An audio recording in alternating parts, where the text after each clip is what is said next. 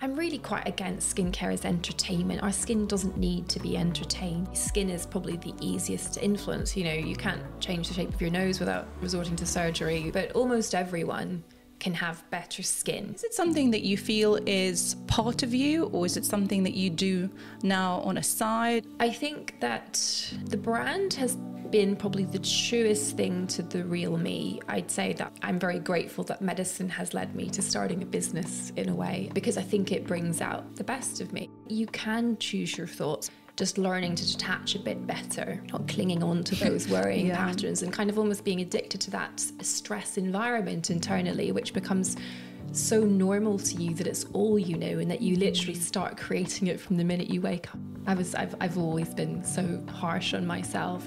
I think you can be an achiever without having to have this tight grip on things. I'm not really much one for thinking about things being impossible. But yeah, let's see how crazy things can get. Quick question. When did you discover that you're a leader? That your actions matter to those that look up to you? You may be an entrepreneur or an aspiring entrepreneur, innovating to change the world, or a CEO navigating a crisis, or a parent returning to work and learning to lead your career, your team, your children. There are many faces of leadership, and this is the podcast to explore them all. Welcome to Anatomy of a Leader with me, Maria Vorostovsky. I'm a headhunter and founder of HVO Search, where I help ambitious leaders hire their executive teams. My job today on this show is to help you discover your superpowers, to help you avoid making some of the same mistakes, and to remind you that even if you do, perfection doesn't and shouldn't exist.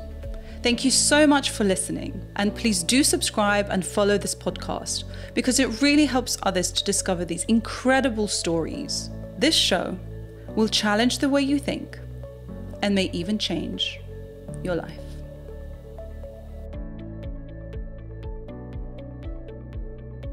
So Sam, welcome to Anatomy of a Leader. Thank you so much for coming. Pleasure, lovely to be here. Yes, I've been really looking forward to talking to you and to meet you and to talk about your brand and sort of your journey to where you are today. So, you know, you are a very highly in-demand dermatologist here in the UK. It's like almost impossible to make an appointment with you. When did you decide, and how did you decide that you wanted to be a dermatologist? I guess I've always been very aesthetically driven, and I was good at science. My mum thought it'd be a really good idea if I was a doctor, and I was really competitive. So I studied at Cambridge and UCL, and then as part of my medical training, I went to work in Sydney for a year. So that was interesting. You know, you really appreciate the impact of ultraviolet rays whenever you live in somewhere like Sydney. And I think it was just a natural fit, you know, combining science with a love of beauty. And I was always fascinated by the impact of medicine and, you know, drugs on the skin. And I think that's, you know, again, I studied pharmacology as part of my degree at Cambridge. So you put all that together and it naturally lends itself to an interest in beauty and skincare and the science behind that. The science of aging and how we combat that and improve the appearance of the skin and the way that feeds into how people feel about themselves. All of that really appeals to me. I'm a very empathetic sort of person, and I really love seeing how transforming someone's skin makes an individual feel. So I think I fell into dermatology in a way, but I think that naturally leading into business and creating content, it all just kind of unfolded. I was in the right place at the right time. It was, you know, I started doing YouTube when, 7 or 8 years ago now, after I'd done some TV. I was working with a lot of brands. And again, that just kind of was a natural next step. And I think once I built an audience online, I'd started to really hone a reputation with beauty journalists, I suppose as a go-to person to help sort your skin out. People thought, you know, I was the person to go and see about adult acne in particular. And I think there's been a sort of almost an epidemic of adult acne in the last 10 years. So, you know, these things all just kind of fell into place. That led to an interest in, I think, helping people in a way that was broader than just being in the clinic. That led to developing a community online, and then that led to developing the brand. So I've been very lucky with how I kind of ended up sort of going a long way around about doing a brand. But yeah, I'm very happy with where I've ended up. And going back to the days, you said 7 years ago, that's when you started your YouTube. Yeah, about that. I'd done the TV show for TLC for a couple of years, and then I'd worked with a couple of big brands. And then that led to, I think, just an interest in taking back a bit of the space that there were a lot of influencers having an opinion about skincare, but there wasn't necessarily anyone coming from a kind of a medical background and kind of the common sense approach, shall we say. So that was the rationale for starting the channel. At the same time, I was doing in-person events. So inviting people, sometimes they were patients, other times they're just people who followed me online, to do in-person events. So we had Dr. Sam's Skincare Club, and that was really popular. And that's what led to the start of our Facebook group, which is now something like 23,000 people strong. So the events were just small things, like a kind of book club for skincare. People came along, we discussed a topic. We did that in a nice members club setting in London. So it's funny how those kind of things start small, but then they kind of snowball. And I guess our YouTube channel is kind of the same, but owning the space of being really honest about what skincare can do for you, where the limitations lie, how you go about solving common skin conditions. I feel quite passionate about putting that information out there in a way that is really actionable and easy for people to understand. And I think that's why we've just had steady growth.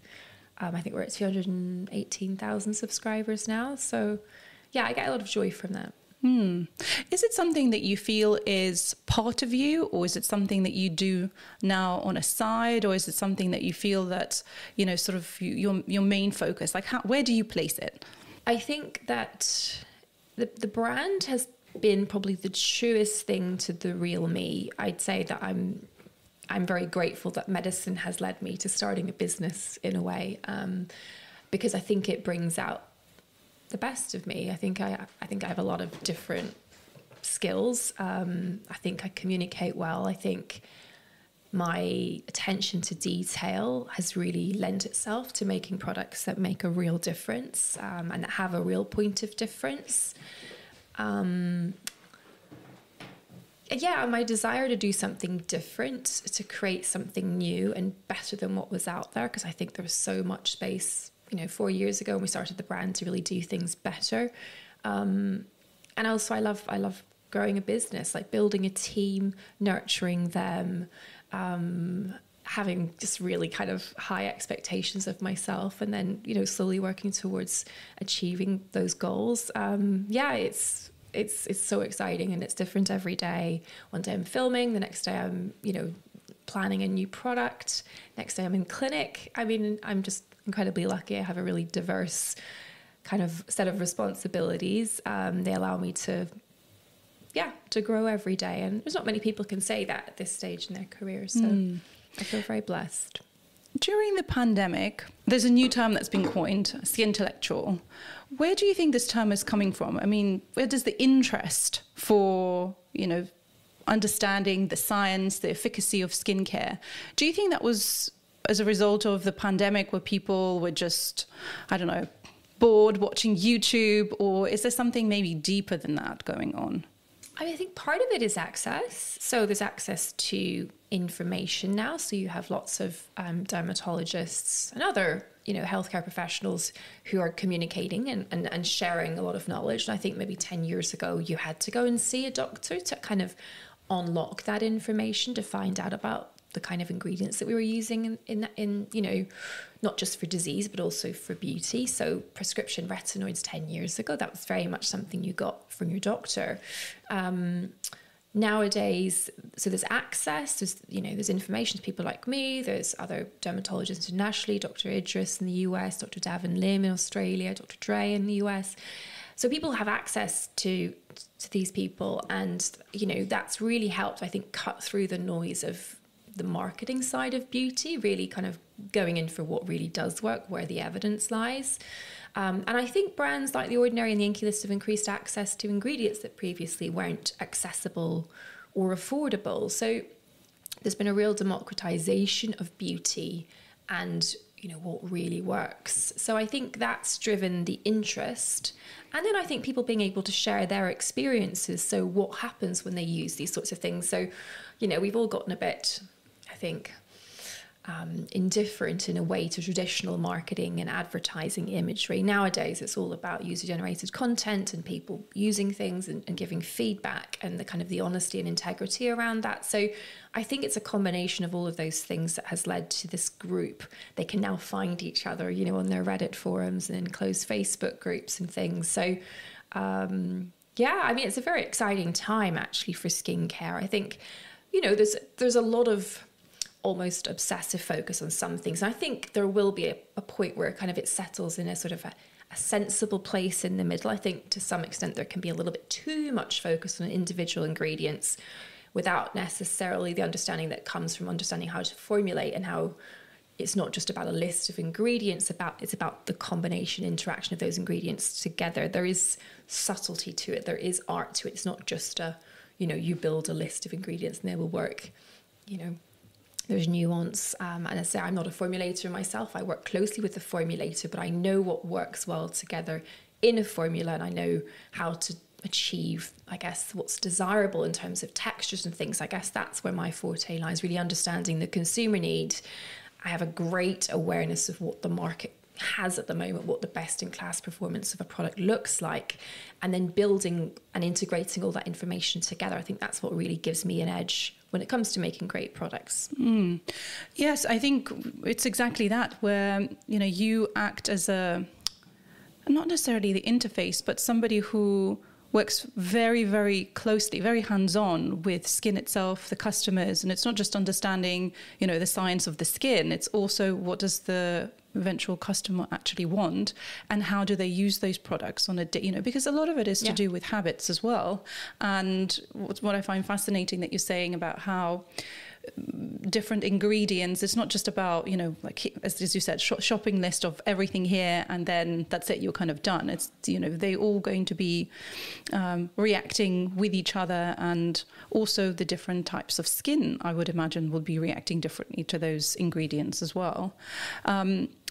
In terms of the science behind skincare, and obviously, you know, you're saying that you're working with formulators, you are creating the products, and to some extent also disrupting the skincare industry, because it's now forcing bigger brands to pay attention much more to the ingredients that they are putting into their products. Do you see that yourself? Do you see that the bigger brands are now, I don't know, looking to you, or, you know, having to change the way that they have traditionally worked for a long time?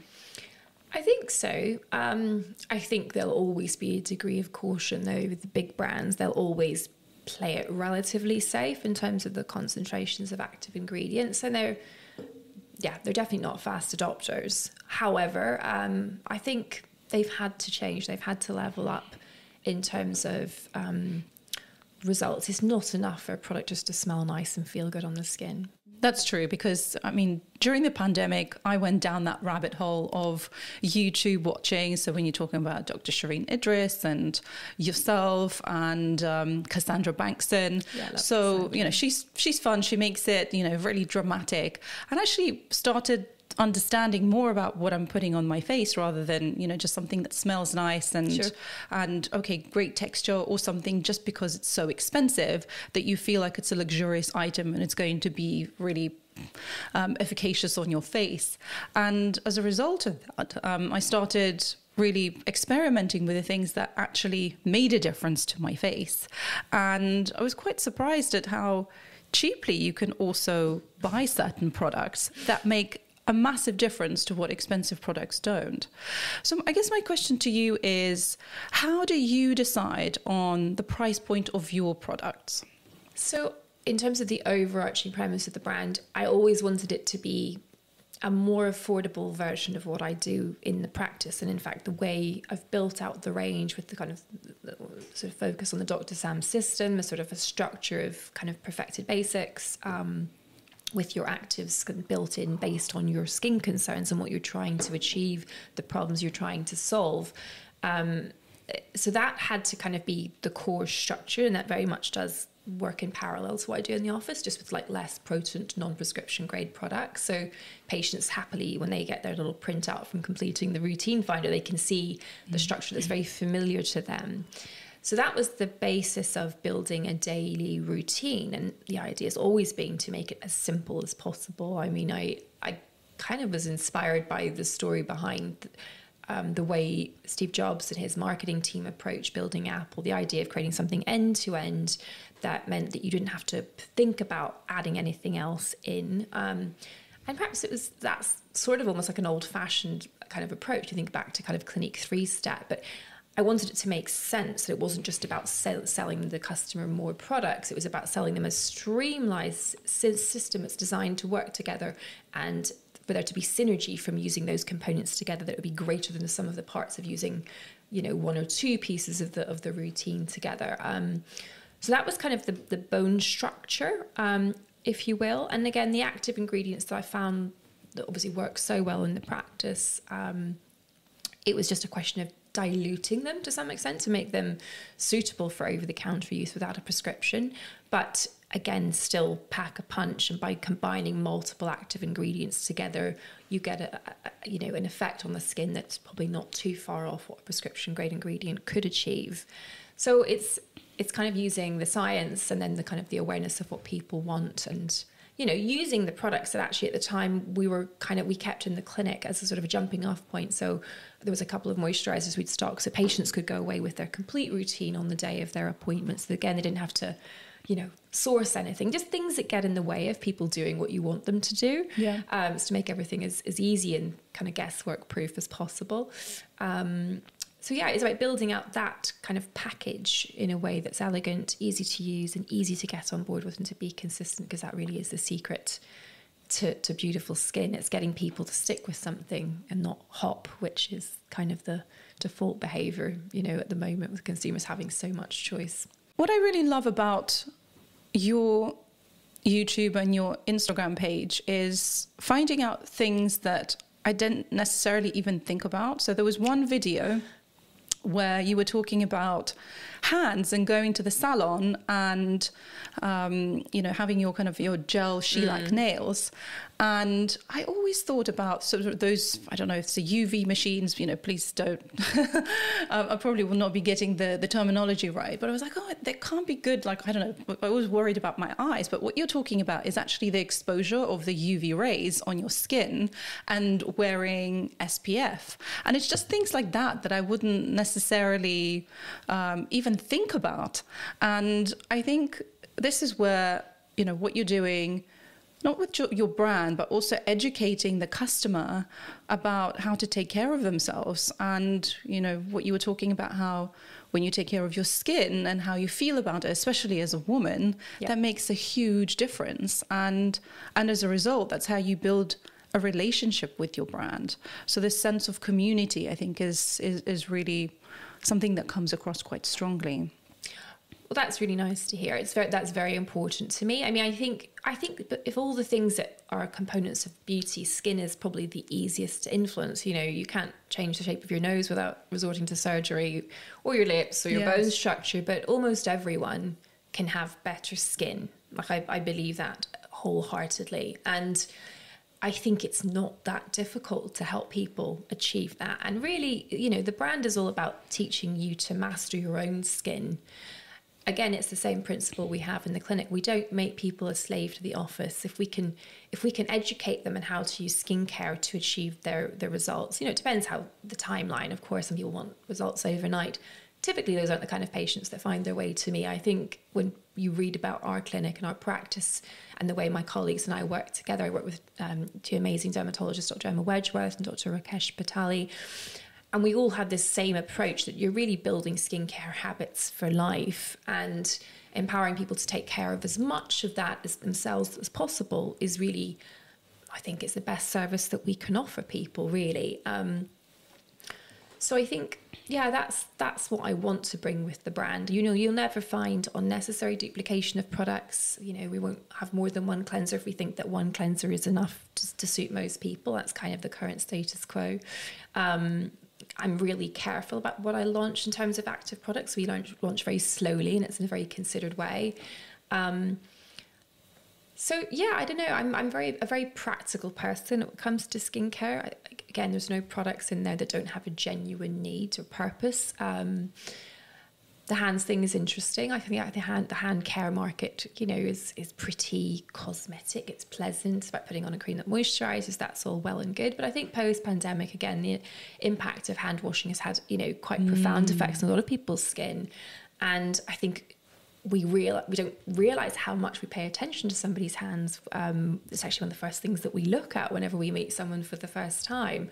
It's a way of actually trying to assess whether they're friend or foe as to what they're doing with their hands. But our hands are on show, but we don't pay anything like the same attention to them as we do for our face. And it's not just on show. It's like you also have, well, maybe not during the pandemic when we're not shaking hands, but now that we're back to it, that is also something that that you feel, not just see. Yeah, that's true. So I think the condition of your hands is very important. It's often an afterthought. It's often an area people think to, not worry too much about active ingredients. But again, small but measurable changes, every day using something active. So our Flawless Hand Therapy is, I think, one of the first truly active hand creams.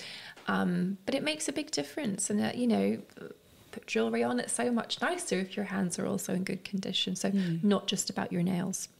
You were saying earlier about how you believe that everybody can have better skin.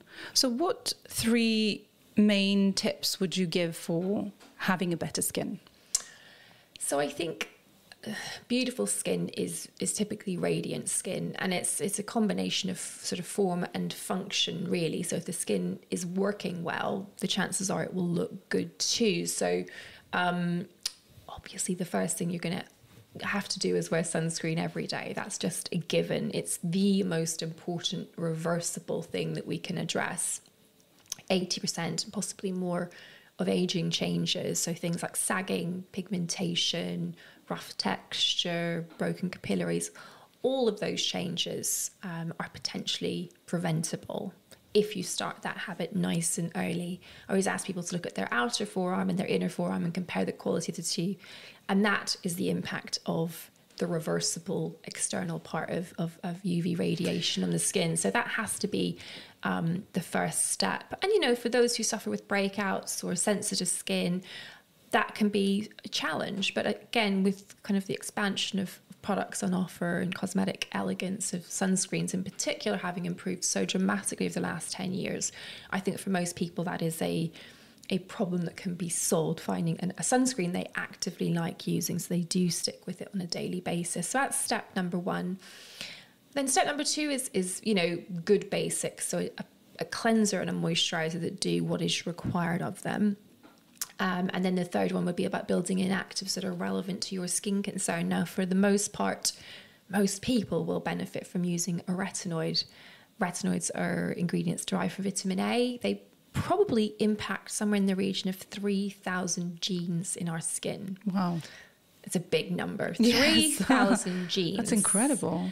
And when you think about that, that is why almost every other active is that bit less important, because those are so profound. And I think with the advent of skintellectualism, it can seem like everybody must know that, but actually it's surprising how many people, they might be aware of retinoids, but I think that the often talked about hurdles with starting one can still put an awful lot of people off. So I'm always pleasantly surprised when I do a video on retinoids, how popular they are. And I think it is because there is this awareness that they are the game changer. They are the gold standard of, healthy aging, but they're also, they have their little nuances, and they can take time to get used to them at the beginning. So I think getting people over that hurdle, like we've done a video series on, the retinoid revelations, we called it, just to explain how you can get through those tricky times sometimes. If you've got acne, you might purge. You drier, sensitive skin, you might get a little bit more irritable. But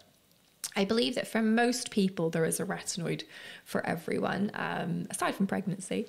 So yeah, I relish that challenge. People coming to see me in the clinic. I've tried retinoids, they're not for me. I'm like, okay, let's just pick that apart, shall we? And then you go into it, you find out what strength, what they were using at the same time. And, more often than not, you find out they were using 3 other actives. They weren't doing things diligently. They were using a fragrance moisturizer and, just too many products. So I think streamlining and focusing attention where it needs to be, that's really what those kind of 3 key steps I think are. And I think most people will benefit from that 3-step routine.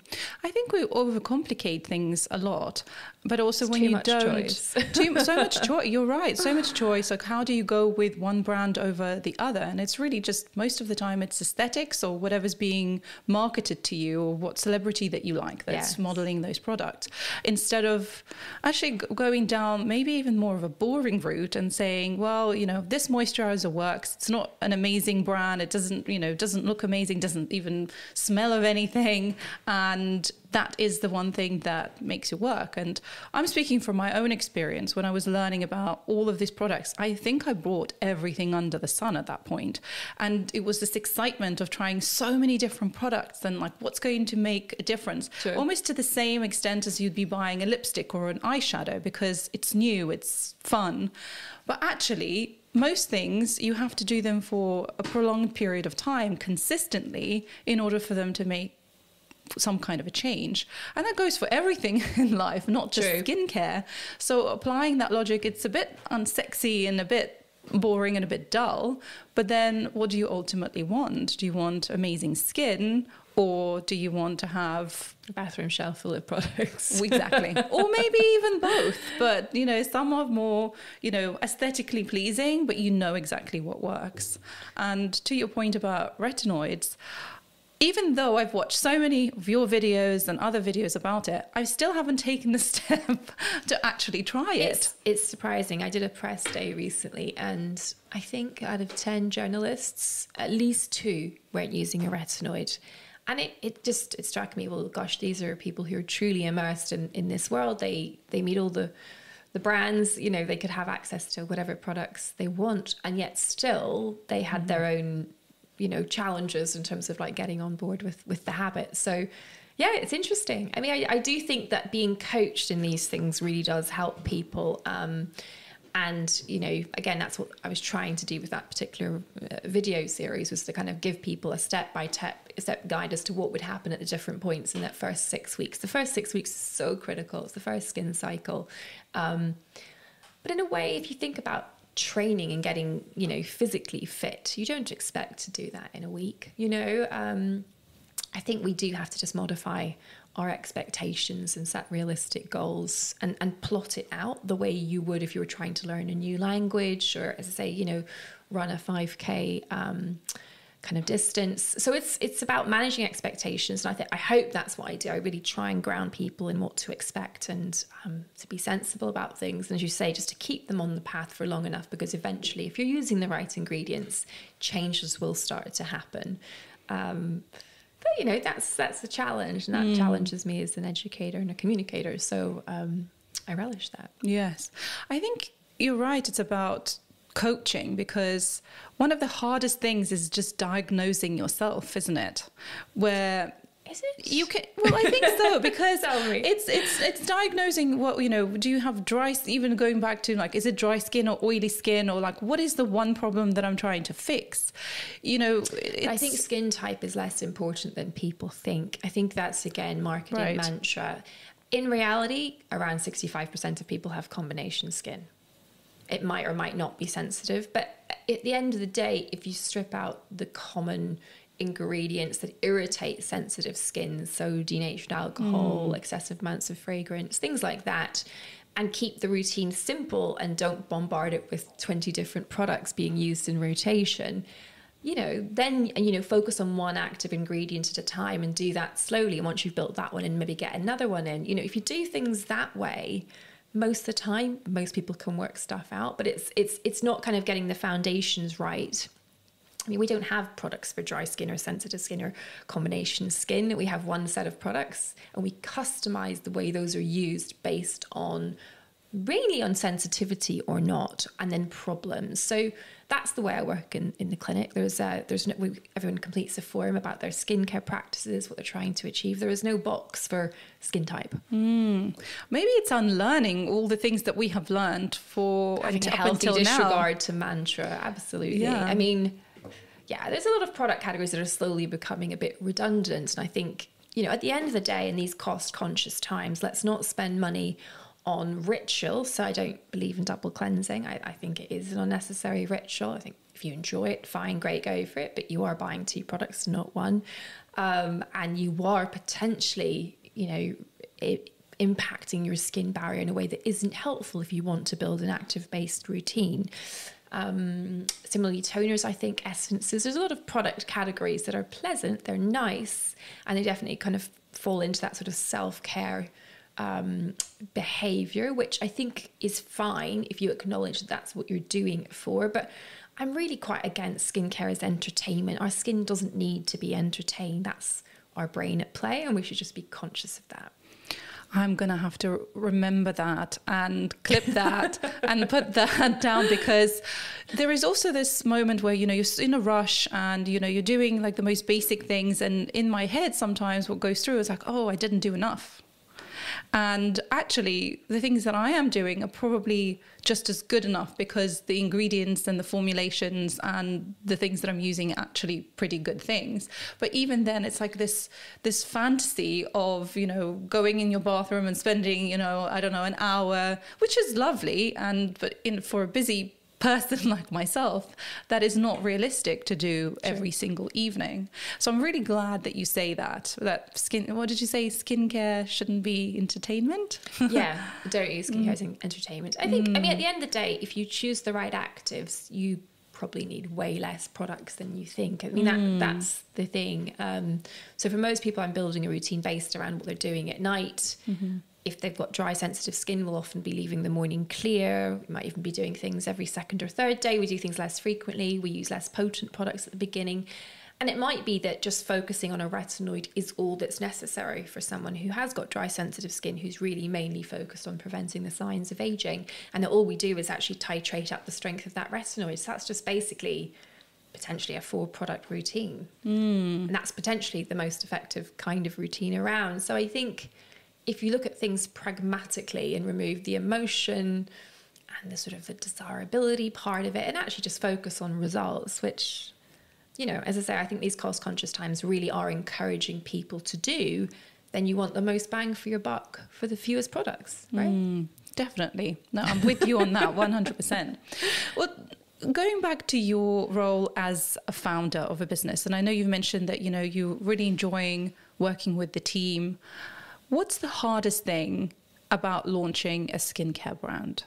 I think taking the step to do it myself that took a long time actually to settle into the idea that I didn't need other people. I think at the beginning I thought I maybe needed to do it in partnership with a brand, or at the time I was looking at doing it in partnership with a leading pharmacy chain.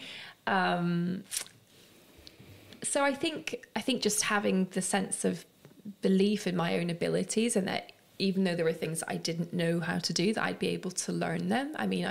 I've become a bit of an expert in e-commerce. I didn't know anything about e-commerce when we started out, but I wanted to make the brand really accessible in terms of the price point, which I think you asked me and I didn't answer the question properly. So that by doing that and making it direct to consumer, that was the way to make the products that bit more affordable. And I wanted to have them to be slightly less expensive than what people would typically spend in the clinic. It was, I couldn't do products that were more expensive than what we sold in the clinic currently.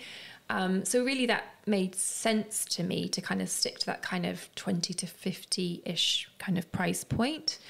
And by doing it direct to consumer, you cut out the retailers' kind of wholesale share. So that was the way to make things affordable. And I really did do this with the view to making it a scalable proposition. I didn't want it to be something that was just sold through a few Space NK stores in my clinic, and just to look for people who were affluent.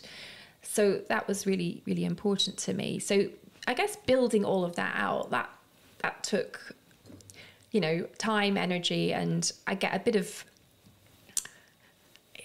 guessing's not right, but I didn't know for sure it'd be an effective launch strategy. We launched with 1 product. To me at the time, I thought, gosh, is this a bit of a risk? But actually, it's turned out to be a really core kind of brand premise in a way. We launch really slowly. It's a very intentional. People are waiting to buy the products that, and generally speaking, we're doing this in communication with our community, so we know what people are waiting for.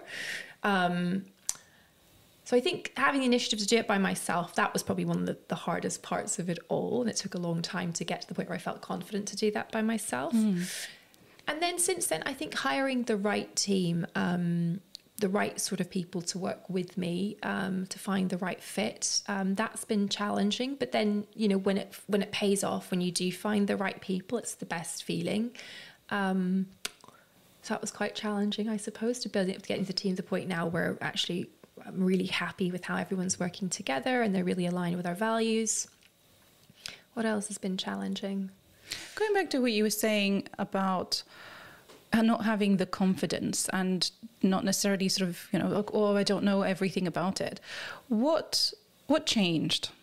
I mean, I had a very fortunate meeting with a chemist who worked in a manufacturers who actually they were very supportive of what I had kind of sketched out as my kind of structure for the brand. And it meant that I was able to keep my costs very low until we launched. So we did everything super leanly.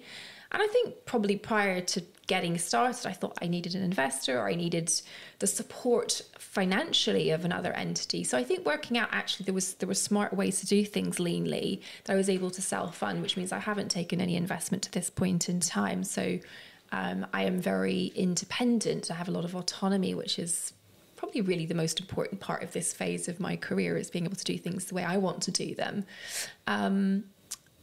Yeah, I mean, you know, I think it was just I need to do this. At the time, the cleansers that we were selling in the clinic from French pharmacy brands kept getting discontinued.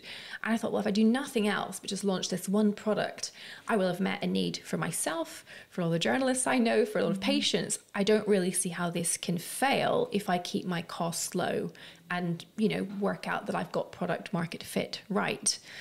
It's very clear very early on that we did with that product, and then we had another series of products coming through. So I think just doing everything in a slow and considered way and not rushing to get 12 products on the market in the first 3 months gave us all the time in the world to really understand where the market was going. We were spot on with what people were looking for at that time. It really harmonized with the content I was putting out there. So I think instinctively we got it right because I knew a lot about the market that I wanted to serve. But yeah, it was just having the confidence to believe in that. But what do you think gave you the edge when you said you've got the product market fit right? Because of my position, so I wasn't just seeing patients. I was working a lot in industry. I'd work with high-end brands like Dolce & Gabbana. I'd work with more affordable brands like Cetaphil, French pharmacy brands. I learnt how to talk to a camera, I guess, having done TV. So I think I, you know, learned how to kind of translate science into something really palatable and consumable. And I think I'm a really top-class consumer myself. Like, I think I really know what works. I guess I'd already worked to curate products for the clinic. And we would get amazing feedback, and often products that wouldn't have been available over the counter. We sort of source cosmeceutical brands. So I think it's that kind of curation of what was good in the marketplace, and then using my formulation, so science background, to really understand what could elevate them in terms of active ingredients and how to make everything work together. I have a really strong sense of aesthetics. I always have. I was obsessed with fashion when I was younger. I think if I hadn't been a doctor, I'd gone into something in fashion. So I think it's a little bit of all of those things mixed in together. So I think the packaging is really clean and modern. I think there's a real integrity with the brand, you know, and I think people pick up on that. They say the things they like about it, the results, obviously, but also the simplicity. And it's a simple experience. And the minute you touch the website, the way you get instructed to use the products, the language we use to explain the benefits, it all feels really easy to understand and intuitive. And I think that's what keeps people coming back. Going back to another hardest thing about being a founder, what is the hardest thing about being a founder? I think in retrospect, it would have been a lot easier if I had a co-founder. I mean, as I've, you know, started to hire more senior people, probably in the last really 18 months, to be able to have those top level conversations with people who have a wealth of experience from their, previous jobs. That has really helped. I mean, you do a lot of stuff on instinct whenever you're learning a lot. I think having senior people to basically plot with is Yeah. really makes all the difference in the world. But you know, there's upside to doing it my way as well. You know, I have ultimate control, and the business is going in exactly the direction I want to take it in. So it's funny you say that, because another founder on the show said, I asked her what was the hardest thing about being a founder, and she said having 2 other co-founders. So, but I think pros and cons with everything. Totally. And having that, a different perspective, or someone who's got a different skill to you, or just on a day-to-day basis has a different energy to what you're currently going through. They can pick you up, or you can pick them up, and, you know, a team does make a difference when it comes to just elevating yourself and your knowledge and not having those blind spots. So I totally see that. Yeah, I think because I think it's quite lonely when things go wrong, as they invariably do. I've been lucky though; I have a really good network of people outside of the business, other founders, people I've met through. I joined an entrepreneurs club a couple of years ago, which has been really helpful. And people are just really generous when they've been through it themselves. It's amazing how readily people will just pick up the phone to you and give you half an hour of their time to talk something out. Yeah. So, yeah, I mean, as I say, I really do feel like in the last 4 years I've changed a lot. I've had to learn how to manage myself, like, you know, which has been a whole process in itself. I'm definitely kind of very traditionally type A, so really having to learn how to stop, take a moment, think about things, and meditation has helped so much, particularly in the last year, to help me really just slow down and think things through, you know, take other people's opinion on board, you know, just all of that, just in terms of and also focus. Like, I mean, really being able to focus on one thing when you've got 20 things demanding your attention. How do you choose where to place your attention and focus? Because you always want to be doing more. And, you know, the direct to consumer business, there's so many levers to press in terms of driving new customer acquisition and all the rest of it. So yeah, like just how to stay focused on one thing and achieve goals. Do you have like a routine? I'm not talking about skincare routine now, but like a morning routine or something that you do on a day-to-day basis to help you stay focused. I mean, you're talking about meditation, so how does that play into your day? Yeah, so I meditate first thing. So I did a course in Vedic meditation at the beginning of 2022, and it's actually been the first practice that's really stuck with me. Ideally, you should do it twice a day for 20 minutes. I mostly do it once a day. And on busier days, I will try and find time for that extra session, because I do think at the end of the day, it helps me sleep. When I sleep well, I am a better human being. If I don't get my sleep, then things go wrong.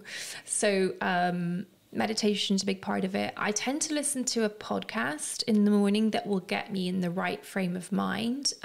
Again, prone to anxiety a little bit. So I find that if I can kind of harness my thoughts with something engaging and quite positive. I mean, I've learned so much from the Diary of a CEO. You know, I think the first one I listened to was when Stephen Bartlett interviewed Marcia Kilgore, who since I've kind of gotten to meet and is an amazingly inspirational person. So I think listening to different podcasts on, you know, founders, but also the Huberman podcast on practices for living more healthfully and using science-based tools to do that. That's been really helpful. I will frequently use cold water therapy. That helps me. I think that's quite a powerful thing, especially if I'm feeling a bit low or haven't slept so well. That I really find that helpful first thing in the morning. And I try to journal. I don't journal as much as I should, but I find that helpful too. Just kind of going inwards, but also being very mindful about what goes into your brain from the outside world.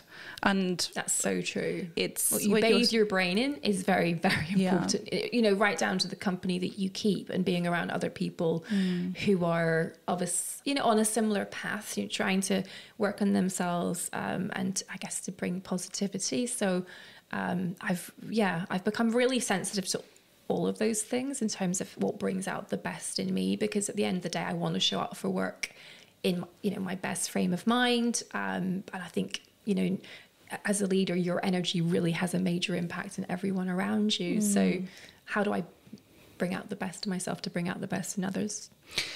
What one habit would you like to break?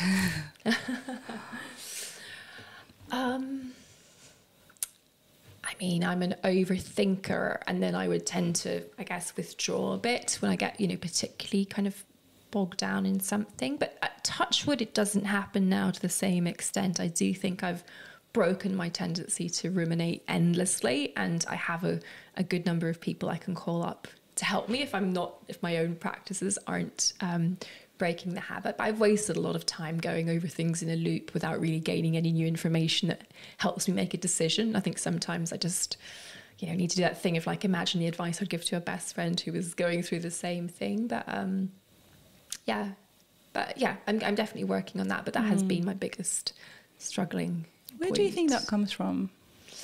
I think it's my personality. I think it's from my childhood. The person I was growing up. I worked really hard. I was trying to be top of my class. I was good at sport. I enjoyed, I think, making other people happy with my achievements. I think probably I got rewarded for that as a child, not in a bad way, but I think I'm naturally competitive, but then it also had positive benefits in the people around me. So I think doing well by my own standards is really important for me. And they're quite high. Yeah, I mean, I can definitely relate to that because, I can definitely relate to that. It's something that you feel like people can say, oh, people pleasing, but actually I feel like it's showing up. It's about, I don't know, how can you be valuable to the world as well? But sometimes you go so far that you kind of forget to take care of what your own needs are. Yeah. And the fact that you're talking about meditation, it's something that I know I have been personally trying to work on as well, because I'm very prone to these kind of like getting stuck on a loop and going down this sort of negative vortex, which doesn't have any doesn't influence the outcomes. And having just a completely like these irrational thoughts. And the other day, and I don't know where it came to me, I think I probably saw something on Instagram where it's like, these negative thoughts, like you're thinking about all these terrible things that can happen to you. You could just as well be thinking you're the most amazing person in the world. And it's like, why are you almost choosing the thoughts? I don't necessarily believe we choose that, but being aware of it does help to work on that. But I was like, whenever I'm going to have a really weird, irrational thought or just kind of being stuck on the loop, I'm just going to think of £1 million falling from the sky into my lap as a way to just basically break a loop interrupter. The pattern. I was like, if I'm going to be thinking about something that may be implausible, why not think about something that's, at least have a positive tint to it? So anyway, I'm kind of getting off the tangent here, but this ruminating is a big deal. The programming, I mean, I think you can choose your thoughts. I think you need to have that moment of self-awareness where you step outside of the patterns, because it is just about falling into patterns, and they're etched in. This is the whole, it's neuroplasticity, neurons that wire together, fire together. It's all of that stuff. If you've been doing that since childhood, it takes a hell of a lot of energy and persistence to unwire and to think of the loops in a positive way, as you just said, to sort of re-implant the new ideas. But I think it is doable. I think it's just difficult sometimes to measure your progress, right? Because all you see is your own thoughts but I think you have to look at the way things happen around you then as evidence that perhaps you are changing, you are improving. I'm definitely happier as a person, despite having ever more things to do and be responsible for than I was 2 years ago. And I think that is a product of meditation and just learning to detach a bit better. Not clinging on to those worrying patterns and kind of almost being addicted to that stress environment internally, which becomes so normal to you that it's all you know, and that you literally start creating it from the minute you wake up by the quality of your thoughts. But if you can get a hold of those thoughts, change the thoughts you bathe your brain in is a good start. Hence, as I say, thinking about other people's kind of positive stories. And at one point I was listening to the Steve Jobs commencement speech. Have you seen that video? Yes. It's amazing. Yes. And it's a bit cheesy and maybe it sounds contrived. It's this concept of synthetic happiness, but at the end of the day, if you practice it enough, it's what you become. They become your traits. They're not just habits or pastimes. I think in the beginning, especially when you're going from one extreme to the other, it feels like a bit forced, and it is, but that's what you need to do to break that pattern. Right. And if you're doing that on a consistent basis, then you're beginning to not only break the pattern, but to create a new one. Yes. And that's the point of it. So and it becomes automatic after Yeah. a period of time. So you're not having to sort of auto-correct. You just are. That's the goal anyway. yes, no, exactly. I'll come back to you another couple of years and see how I'm doing. Yes, absolutely. Yeah. It's like, let's just review in the next 2 years. What advice would you give your younger self? What 3 pieces of advice? Oh, I get quite emotional even just thinking about that. Just to be kinder to myself. Yeah. I've always been so harsh on myself, and I think, you know, probably to some extent then holding myself to high standards mean I hold other people, and perhaps sometimes I can, you know, maybe be too tough in terms of my expectations of other people. But I think, yeah, just be kind and enjoy it. Like, I look back on my time at Cambridge, which was really stressful. Medicine at Cambridge was really tough, and I just wish I'd relaxed and enjoyed it more. I went back for a matriculation kind of reunion a few months ago. And I don't know, I saw Cambridge through very different eyes. It was very small, and it somehow felt an awful lot smaller than it did at the time. But it's so beautiful, and it was such a privilege to study there. But I think I spent the whole time in a state of worry about exams and what people thought about me. I just wish I'd been able to, you know, relax and smell the flowers, as they say. Yeah. I wonder though, because a lot of people say that they, you know, be kinder to yourself, or, you know, just relax, you know, don't worry so much. It's going to work out. But not to dismiss how you were feeling at the time, because this is probably the advice I would give myself also, to just not take things so seriously and to be kinder to myself. But part of that grounding in the work that you're doing also gets you to where you are now in terms of, you know, level of success, or, you know, getting a degree from Cambridge. And yeah, I just think that's also part of you, and accepting that part also is something that I probably would say to myself. I think you can be an achiever without having to have this tight grip on things, though. I think you can. I think you maybe even are better for it because you think more expansively. You know, having this kind of low-level fight or flight response all the time really narrows your perspective. Maybe I wouldn't have studied medicine. I'm not saying I regret that in any way, but you know, you start a career like being a doctor. You kind of feel, I must complete this. I must stay on this path. And in a way, when you start working as a doctor, you are in fight or flight all the time, because it's a really scary business when you start out, and then you push yourself and you get through all these exams. I don't know, if I'd been more curious and open to using my intelligence in a broader way, given what I've now discovered about myself and my capabilities, maybe my path would have been different. So it's not that I look back on it regretfully, but if I could have harnessed my drive and ambition, not from that place of wanting to be good enough, and more into that let's see how crazy things can get, you know, it might have been very different. So I think that's what I would say to younger people is to kind of, exams are of course super important and becoming accomplished, but it's real life experience that really matters, and it's becoming knowledgeable about yourself that matters. Again, I think we should teach things about mindfulness to young people. We should teach them how to manage their emotions. We should teach them to know themselves, or at least to have the skills to start discovering that about themselves from an earlier age. It would make such a difference to people's satisfaction and happiness, I think. I'm such a believer in what you're saying, and completely 100% with you on that, because like looking back at my own decisions when I was going to university, and I studied psychology. I don't regret that either. But if I were to really truly follow what I wanted at that point, I probably would not have chosen that, if I'm completely honest. And even talking to candidates who are at a certain stage in their careers, who realize that actually they're not exactly where they want to be, and maybe want to make a pivot or a change. And how do you start that earlier, that process of really looking inwards in yourself. It's like, what do I actually want? Yeah. How do I What want to makes me feel? happy? Like, what do I want to do with myself, instead of just having all this incoming things and all these external expectations, whether from your parents or the society or, you know, eventually your bosses. It's like, who are you? Like, what do you want?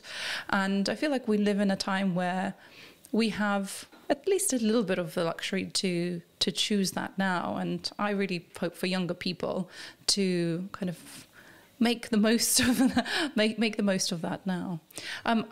So Sam, what is the one thing that seems impossible to you now, but should you achieve that, will change the course of your life or your business? I'm not really much one for thinking about things being impossible. Good.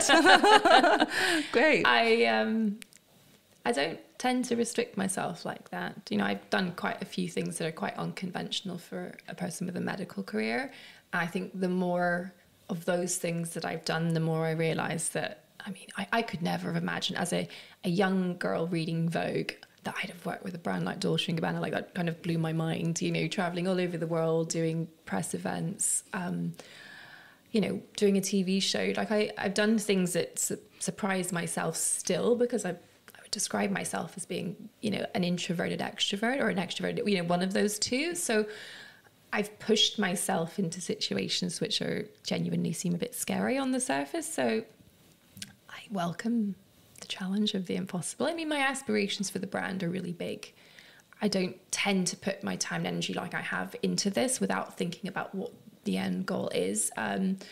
So it's really just a matter of, you know, decoding the steps necessary to get there. And I tend to live quite in the moment. So in terms of the future, I want to keep being challenged. I obviously want to keep growing the brand. But yeah, let's see how crazy things can get. Sam, thank you so much. Such a pleasure to have you on the show and to get Lovely to know to be you. here. And yeah, thank you. Thank you. Thank you so much for joining me here on Anatomy of a Leader. What did you discover in this episode? I'd love to hear your thoughts in the comments on YouTube or reviews on Apple Podcasts. And if you haven't already, hit that subscribe or follow buttons, and I'll see you next week.